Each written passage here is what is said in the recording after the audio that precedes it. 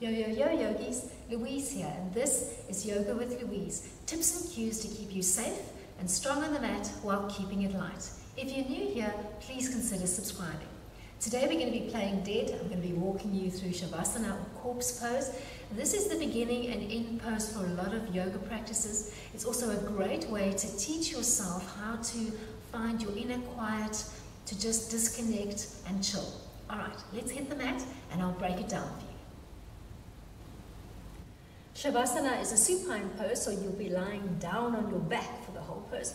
Alright, so how to get down on your back. I'm going to quickly demo two positions for you. So you can start sitting up nice and tall in Dandasana staff pose. Just gently move back onto the elbows. Make sure those elbows are tracking underneath your shoulders, and then just ease one arm down, ease the other one down, come to lying down. The other way that you can try to get there is from a seated roll down. Check out my seated roll down video. So for this one, maybe start with the feet slightly apart, maybe just inside of shoulder width apart.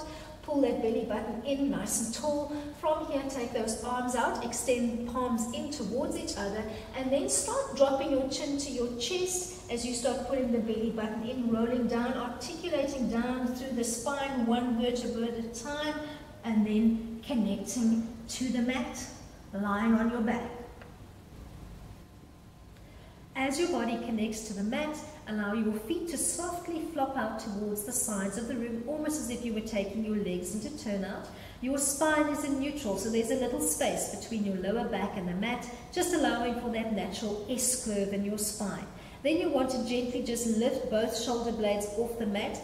Reconnect them to the mat by tucking the shoulder blades in towards the midline of the body, opening up your chest. Relax the backs of your hands into the mat, palms facing up towards the ceiling, no tension in the hands, so there's a slight curve of the fingertips. Then you want to check your neckline.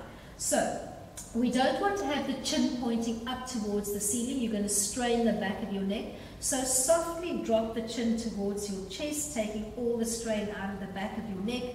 Then make sure that you haven't dropped the head to one side. You want to be nicely aligned with the head. Then close the eyes, take your focus in, and start telling yourself to start softening and relaxing all the muscles in your body from the tips of your toes to the crown of your head. As you start taking your focus inward, start listening to the sound of your breath, start relaxing and breathing into Savasana.